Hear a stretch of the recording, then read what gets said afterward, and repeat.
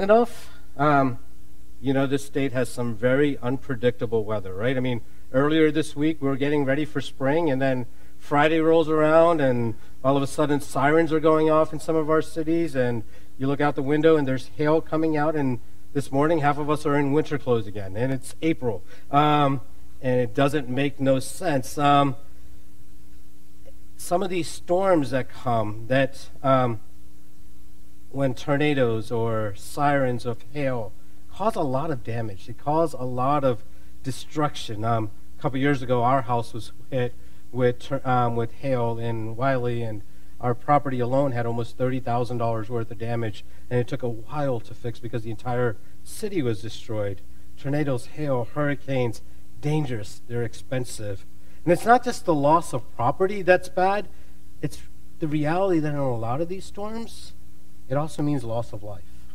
And what's really sad is in these storms, there are warnings that are given about the risk of not finding a safe place to stay, and yet how many people ignore these warnings? I remember when I was in Tulsa at school, there was one night, we were living in the apartments, and the tornado sirens go off, and it was like 1 in the morning. Me and my roommates were like some of the few people in our apartment community that were awake, and so we ran out of the apartments, and we were trying to gather people and trying to get to a Marriott hotel that was about a mile away from where we lived, and trying to get everyone into a bunker there. And there was this one drunk guy. He was laughing at us. He was like, nothing's going to happen. And he was standing in the rain, getting soaked, and would not heed the warning. So we just finally had to say, you know what? It's his choice. If he wants to die, he could die. We're leaving.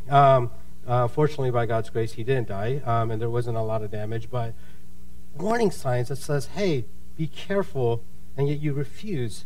I'm thinking about even Houston last year, a number of people that were stranded in their homes because they wouldn't listen to warnings.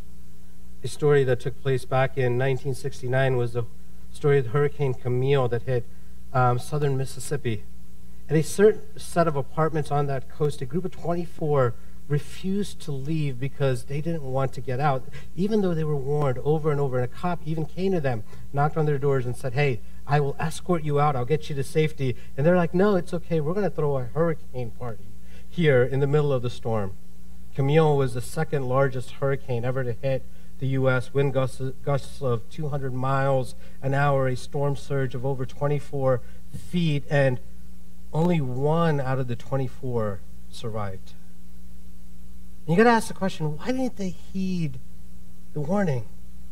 Why didn't they listen when they were being told that danger was coming? Why didn't they believe the cop that risked his life so that he could try to escort them out to safety? And yet, as strange as that unbelief may sound, what's even more startling is the unbelief of the people in Jesus' time when they came to Jesus. I mean, Jesus had grown up among these guys, and yet he never sinned. Can you imagine having Jesus as a friend? I mean, he's the guy that always picks up the tab. He's the guy that always opens the doors for the ladies. He's the guy that always uses his turn signal. He always lets you merge in front of him. That's Jesus. And Jesus grew up with these guys. He was never mean. He was never jealous. He never was bitter. He was never insincere. He never stole from people. He never teased people. He never lied to people. He never provoked people. He was always kind. He was generous. He was gracious. He was the kid that your mom would say, why can't you be like Jesus? That was Jesus, right? He looked out for the poor. He looked out for the marginalized. He socialized with outcasts that no one else wanted anything to do with. And if you viewed a montage of Jesus' life, you would see a happily newlywed couple rejoicing because Jesus came in and turned water into wine so that their celebration could continue. You could see 15,000 men and women who had enjoyed some fish and chips because Jesus took 5 pieces of bread and 2 pieces of fish and multiplied it so that they all left completely full. You could see a band of disciples who were relieved because they made it through a horrible storm that Jesus caused to stop with just a snap of his finger, with just a word from his mouth. You could see a woman from Samaria along with people from her village that had been reached by the love of Jesus, and their lives were completely changed. You see one of Herod's servants, a soldier, holding his son with joy because Jesus had healed him. You'd see a man grinning from year to year, bouncing along a path who had been homeless and paralyzed for 38 years, but Jesus had restored his feet. You see a woman shining with joy because in a few moments ago she was the target of religious leaders who were trying to stone her, but Jesus had saved her from this group of vigilantes. You see a young man with eyes wide open, staring at everything like a kid that had just gone to Disneyland because Jesus had opened his eyes and he could see for the first time. You see a brother with his arm around his two sisters, laughing together because Jesus brought him back from the dead with just a simple word. And that's just the Gospel of John. Those are just the stories we've covered so far in the first 12 chapters, not to mention the hundreds of other events in the other Gospels that Jesus has done. People would form a line that would go miles and miles long and testify of the things that Jesus had done in their lives, people that Jesus had healed, demons that had been cast out, hope of salvation and forgiveness, and many more he lifted up from the ash heaps of the world. The evidence that Jesus was who he said he was, that he was God, is overwhelming.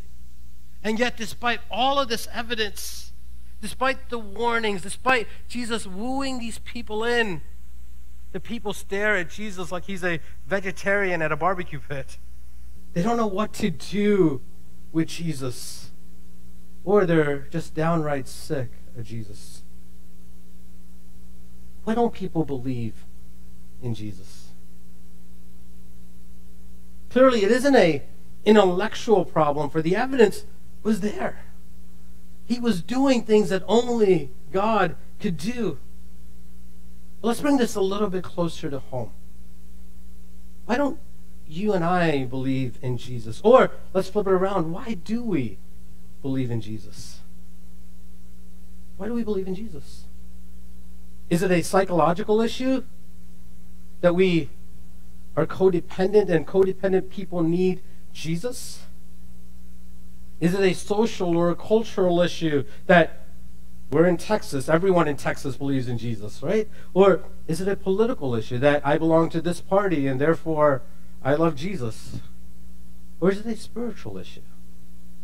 Is it a desperate need knowing that you are destroying your life on your own? And in our passage this morning, we're going to discover 4 reasons why the crowds refuse Jesus.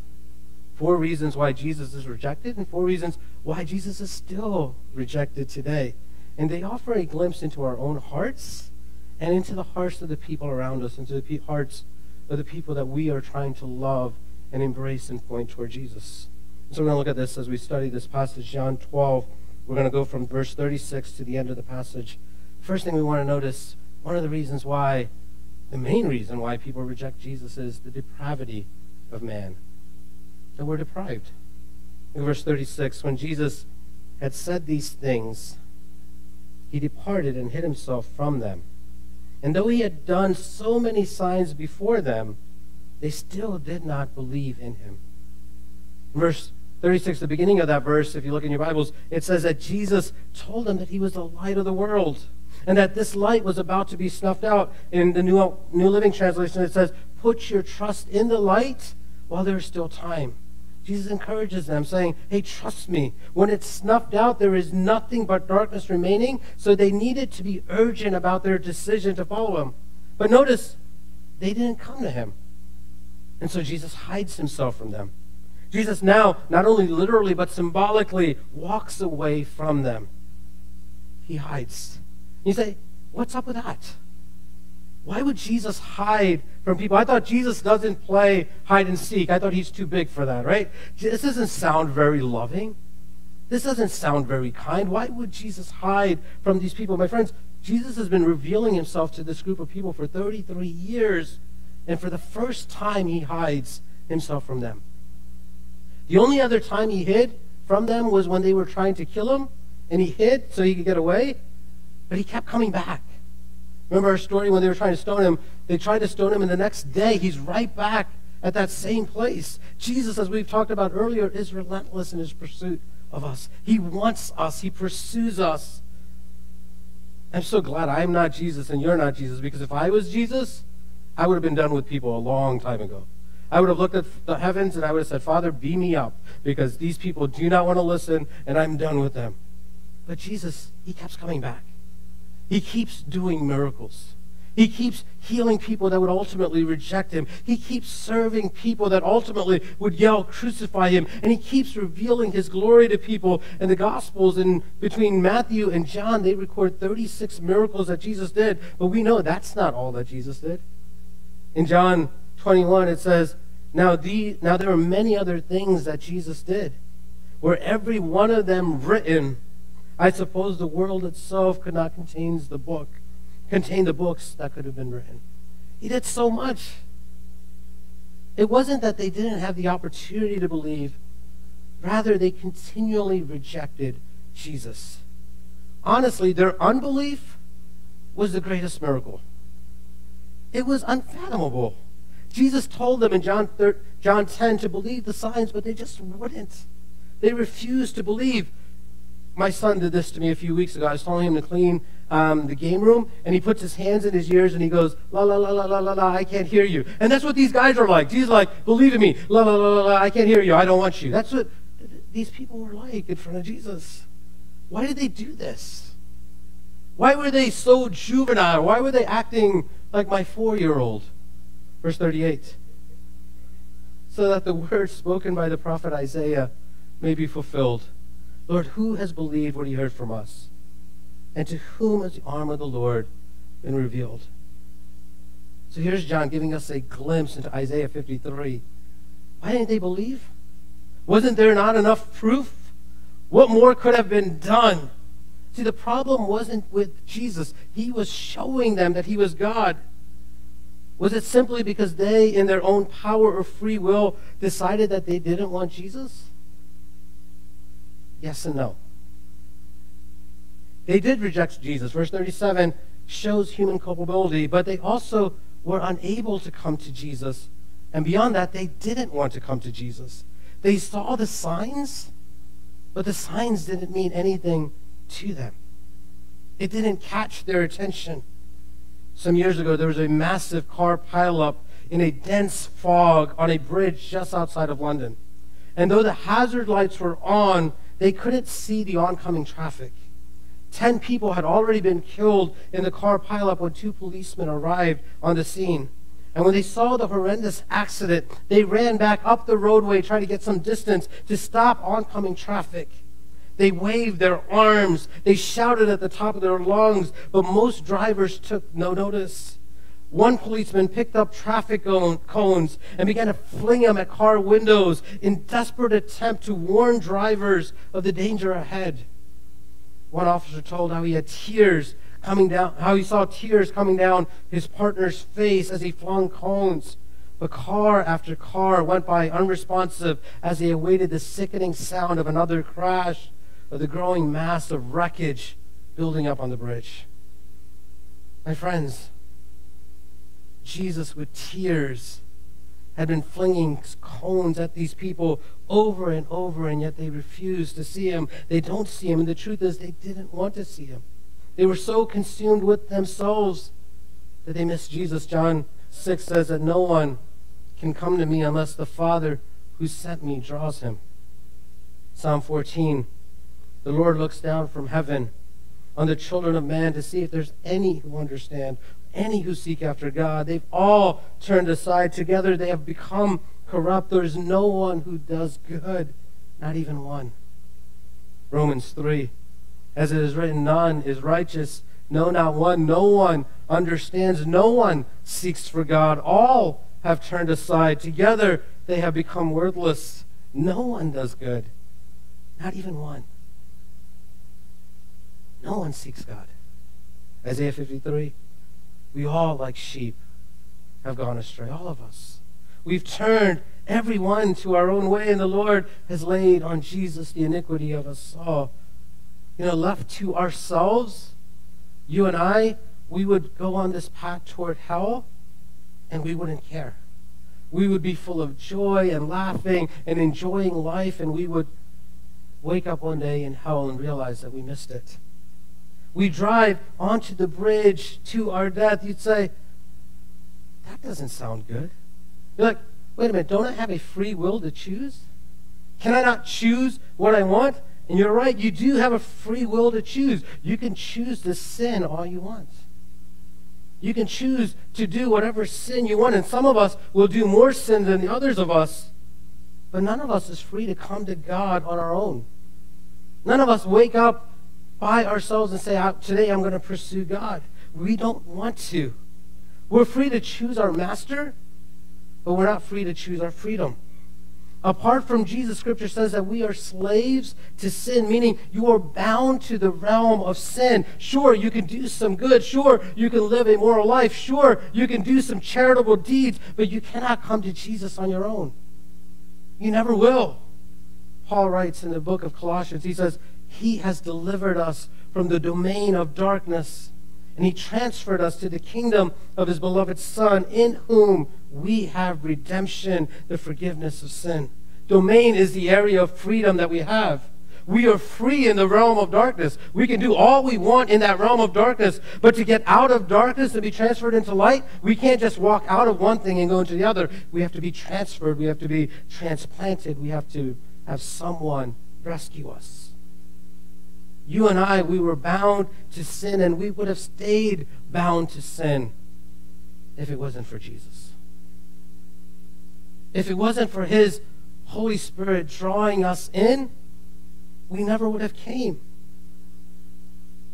And you say, wait, I don't like that. And there's a reason when we come to passages like this in Scripture that we try to rush over it or we get quiet over it, because it's an attack on our self-exaltation. It's an attack on what we can do. And listen, self-exaltation makes love for Jesus impossible. See, unless we feel the power and the pervasiveness and the eternal peril of the bondage of our will, we will not savor and see or sing of the glory of God's sovereign grace in our lives. This doctrine is the black velvet backdrop to the diamond of God's grace.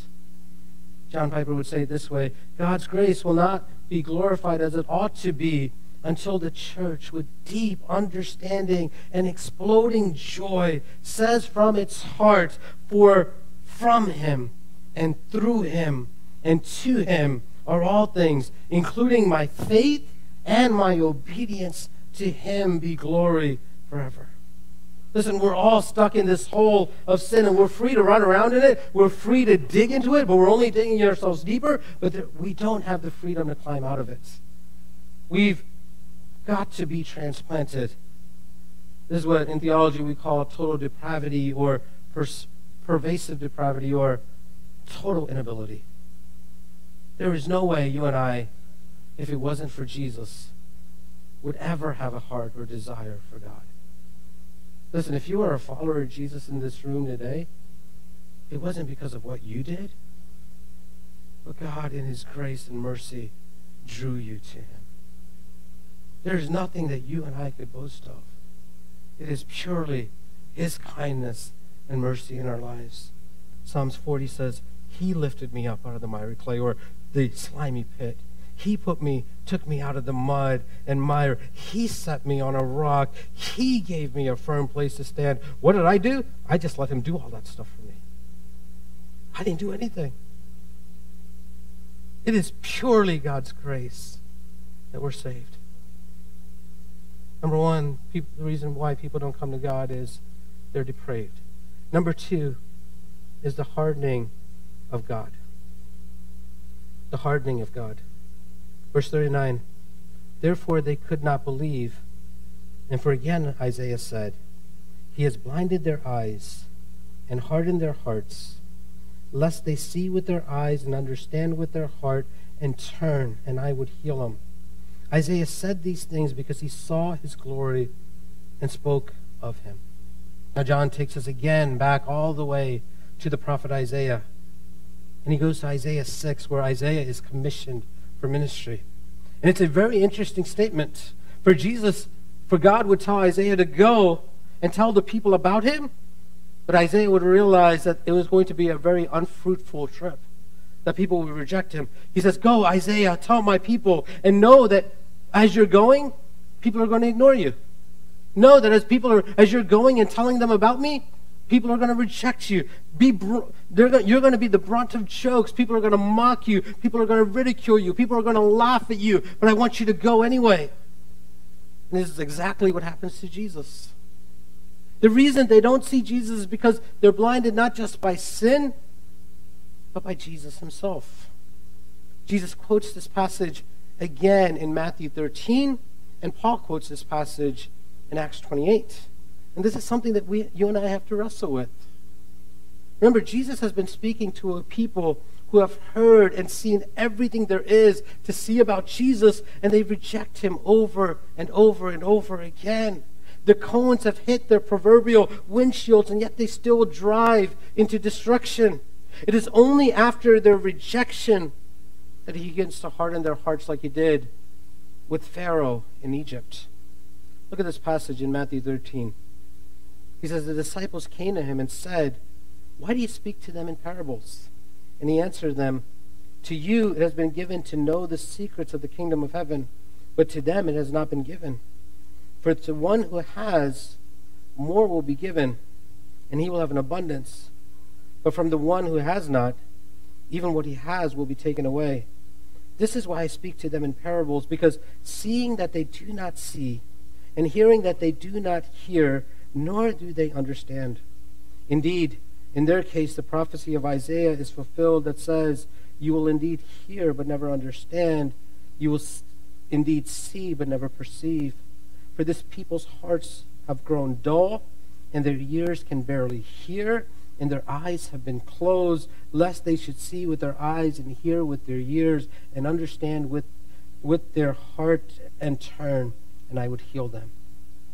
The point is that if anyone uses the spiritual truth that he has, that truth grows.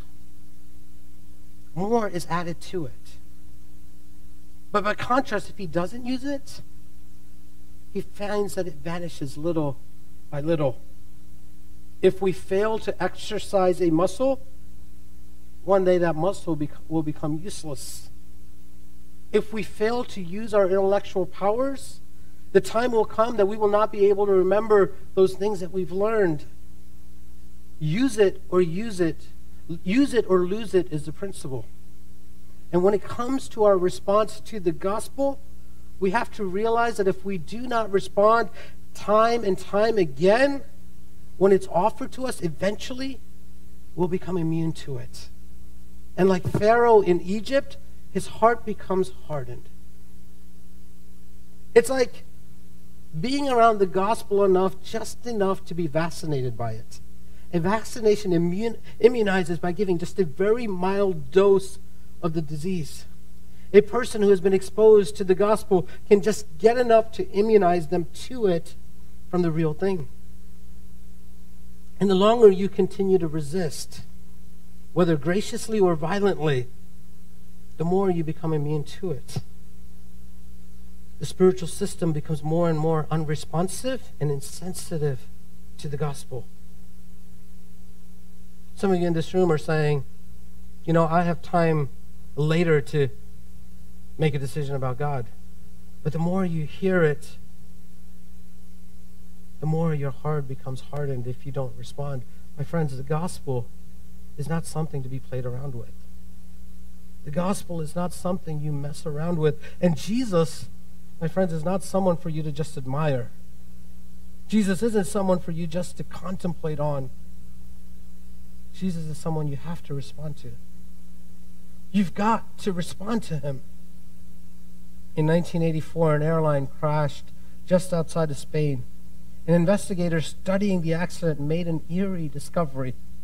The black box in the plane revealed that several minutes before the impact of the plane, before the plane crashed, there was a voice from the plane's automatic warning system that yelled to the crew in English, "Pull up, pull up."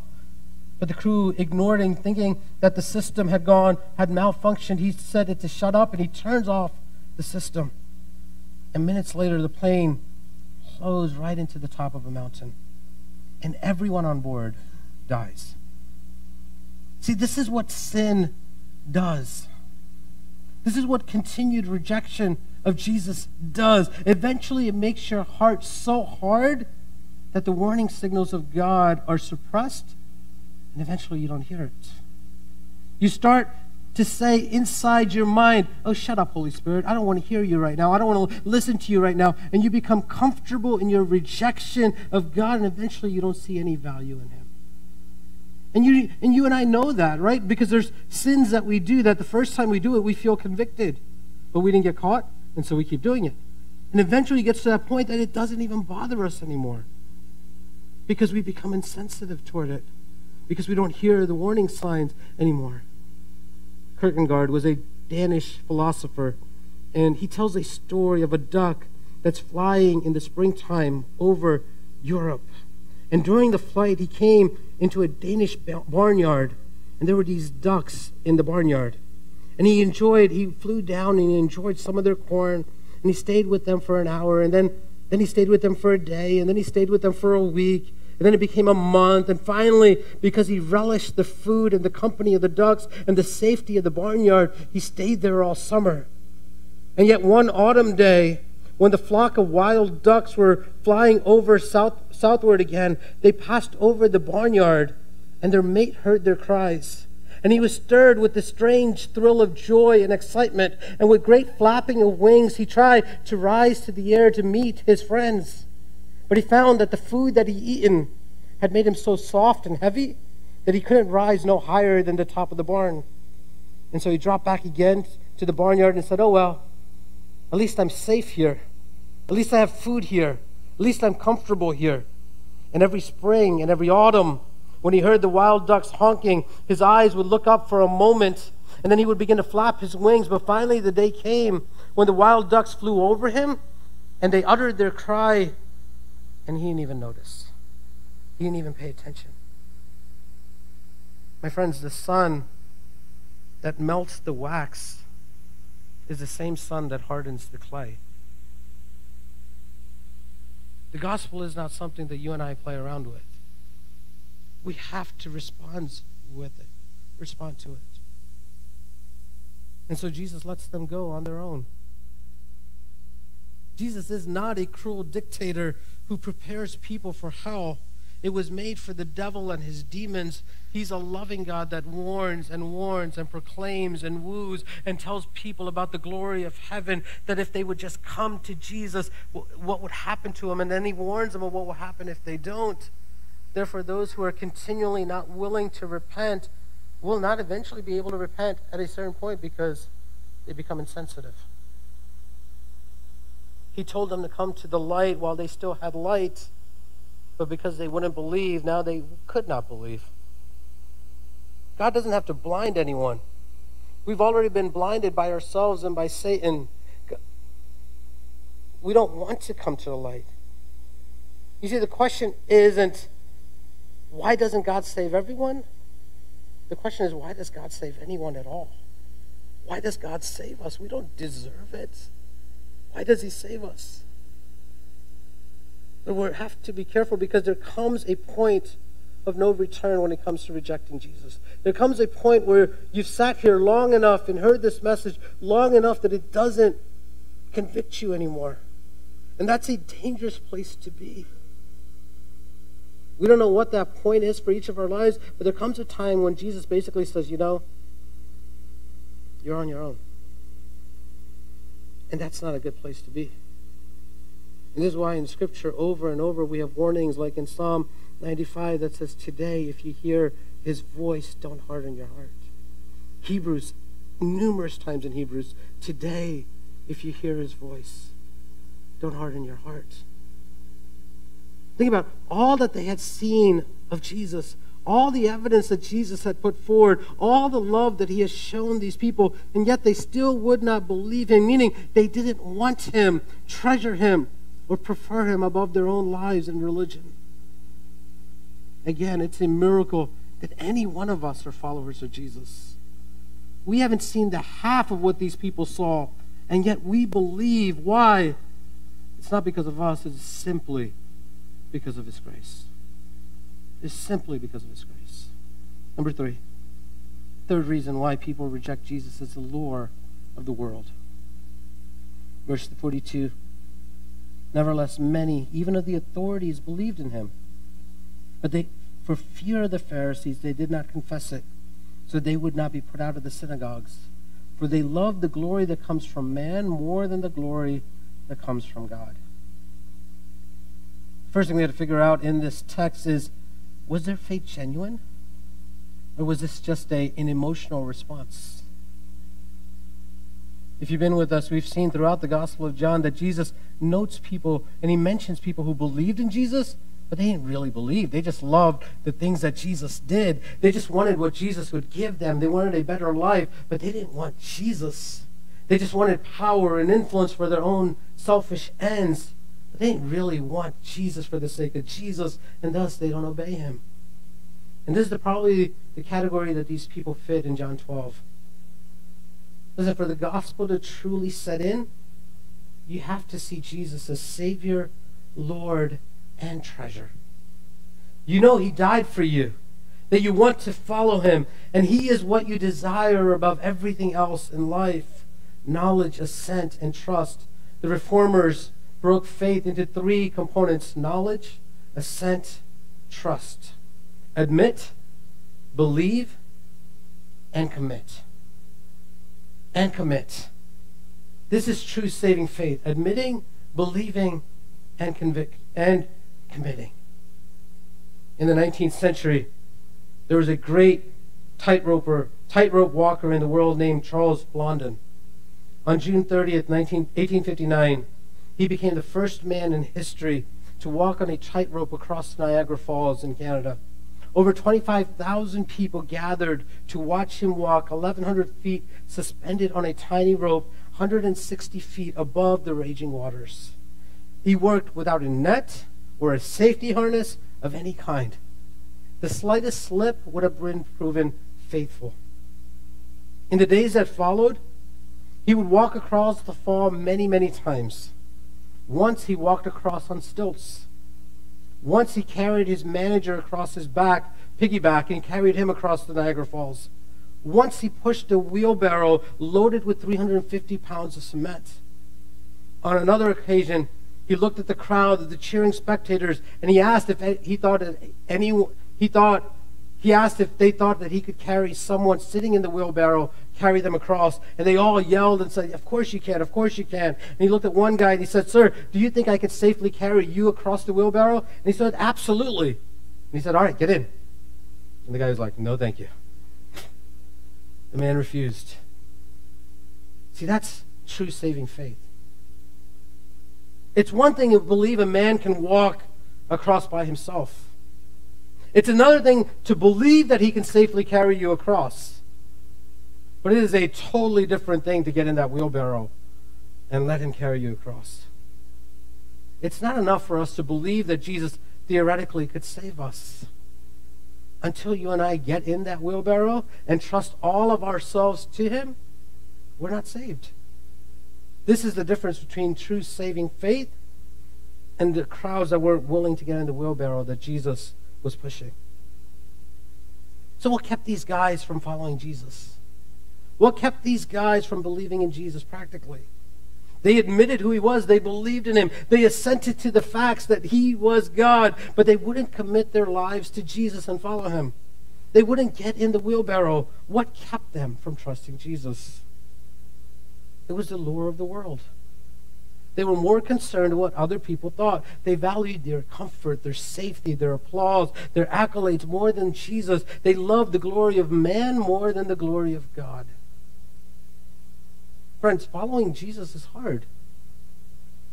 It's not come to Jesus and I'm just going to make your life happy and you're going to walk through a garden with roses every single day. Matter of fact, following Jesus is impossible. We are so bent toward wanting the world's approval, and we're so bent by the fear of disappointing people or being shamed by people that we want nothing but their approval. We need grace to be released from that bondage. You see, being put out of the synagogue in those days meant losing everything. Your family would disown you. You would lose your job. You would lose your social standing and culture. You could lose your home, and you could end up in poverty with no hope of ever returning to any status in society. That was a big deal to follow Jesus. You say, well, wait a minute. Can I not be afraid? Can I not have worries or doubts or concerns? Can a believer not be silent about his or her faith? Yeah, you can be afraid. But this is why you and I have to continually go back to the cross where we were saved. The root of fear, the root cause of fear is idolatry. It's fear of other people. This is why we stay away from the cross, because we find value and worth in someone or something else's opinion, and we're afraid of disappointing or losing it. But you cannot be a secret believer. Listen, God doesn't have secret spies in his family. There isn't any. In John 9, we study this. A man gets kicked out of the synagogue for pursuing Jesus. Complete contrast to these guys here. This is why I love baptisms. We did a baptism here last week. Baptism doesn't save anyone. It doesn't wash away sin. Water is about as helpful in washing away sin as gasoline is in putting out a fire. But baptism is an opportunity to stand publicly and identify with Jesus and his followers. You know, there's parts of the world where you can accept Jesus as Savior. They don't care. It's not a problem. But the moment you publicly profess in baptism saying, I reject every other God, and I'm publicly declaring that Jesus is my only God, that's a moment they're about to lose everything. We have the joy of getting baptized, not worrying about that. But there's parts of the world where baptism means you're going to lose everything. And so those of you who were baptized last week, you get to stand among those people and saying, I too profess publicly that Jesus is my only Lord, my only Savior. And I too stand with brothers and sisters who have given up their lives for Jesus. And I publicly declare alongside of them that Jesus is everything, that Jesus is my treasure. Listen, the Bible knows nothing about an unbaptized believer because there were no secret agent Christians in the Bible. Where are you at? Do you believe in Jesus? Do you follow him? Do you want him above everything else? And the gospel has to set in, and it has to do something in your heart. God has to draw you to himself. All right, last thing. Last reason why people reject Jesus is the love of self. Is the love of self. Verse 44 through verse 50 is a summary of everything Jesus taught in his public ministry over the last 3 years. Verse 44, Jesus cries out, whoever believes in me believes not in me, but in him who sent me. And whoever sees me sees him who sent me. He's saying he's God. If you see Jesus, you see God. Seeing Jesus is seeing God face to face. Verse 46, I've come into the world as a light, so that whoever believes in me may not remain in darkness. If anyone hears my words and does not keep them, I don't judge them. For I didn't come to judge the world, but to save them. And here Jesus explains his mission. He came on a rescue mission to seek and save the lost. His work was restoration, not condemnation. But like Noah's flood, the earth is filling up and the rains are about to fall. And if you don't get on board, judgment will swallow you up very soon. Verse 48, the one who rejects me and does not receive my words has a judge. The word that I have spoken will judge him on that last day. For I've not spoken of my own authority, but the Father who sent me has given me a commandment, what to say and what to speak. The bottom line is, if these people have rejected Jesus, and chosen something else. They desired their own plans and their own choices. They have in effect said, like Ernest Henley, I am the master of my life. I am the master of my fate. I am the captain of my soul. And in the end, Jesus will give them exactly what they want. He'll give them themselves. In C.S. Lewis's book, The Great Divorce, he describes a busload of people from hell who get an opportunity to visit heaven. And they're urged to leave behind the sins that have trapped them in hell, but they refuse. They want their freedom, which means they just want themselves. And C.S. Lewis makes the statement. He says there are only two kinds of people. Those who say, "Thy will be done," to God, and those to whom God will say in the end, "Thy will be done." All that are in hell choose to do their own will. Verse 50, and I know that his commandment is eternal life. And what I say, therefore, I say as the Father has told me. Jesus has been given a mission by the Father, a commandment by the Father. And that commandment is not something you do, it is something you possess. Eternal life. How do you obey eternal life? You can't. And that's the beauty of it. We sit in our sin, both unwilling and uninterested to move. We're stuck in a pit by we're using our own free will to dig deeper and deeper until we reach hell itself. We're running hard and fast away from God, and we want everything the world has to offer us. All of its accolades, all of its approvals and possessions and lusts. And ultimately, we, like a kid upset with his parents, we just want to close the door and be left alone. And we've closed the door on eternal life because we've closed the door on Jesus. We can't obey to get eternal life, but Jesus can do that for us. And that's exactly what Jesus does. Despite our rejection, despite the hardness of our heart, despite our love for ourselves, despite our love for self-glorification, Jesus obeys the Father's commands and goes to the cross and goes into the grave and comes out on the other side. And as a result of that, he offers you and I eternal life through him. The commandment to be obeyed this morning is believe. Believe. Get in the wheelbarrow and trust that Jesus will get you to the other side. You say, but I have many doubts. You say, but I have many, many questions. My faith is weak. It's not strong. Listen, it's not about how strong your faith is. It's about how strong your Savior is. It's not about how strong your faith is. It's about how strong your Savior is. You've heard me use this illustration before from Tim Keller. Tim Keller says, imagine you're on a high cliff and you lose your footing and you begin to fall. And just as you fall, beside you is a branch sticking out of the very edge of the cliff. It is your only hope, and it's more than strong enough to support you and your weight. How can it save you? If your mind is filled with intellectual certainty that the branch cannot support you, and you don't actually reach out and grab it, you're lost. If your mind is instead filled with doubt and uncertainty that the branch can hold you, but you still reach out and you grab it, you're saved. Why? Because it's not the strength of your faith, it's the object of your faith that saves you. It's not the strength of your faith, it's the object of your faith. Strong faith in a weak branch is fatally inferior to weak faith in a strong branch. Listen, Jesus is a branch that will not break. It doesn't matter how weak your faith is, Jesus is strong.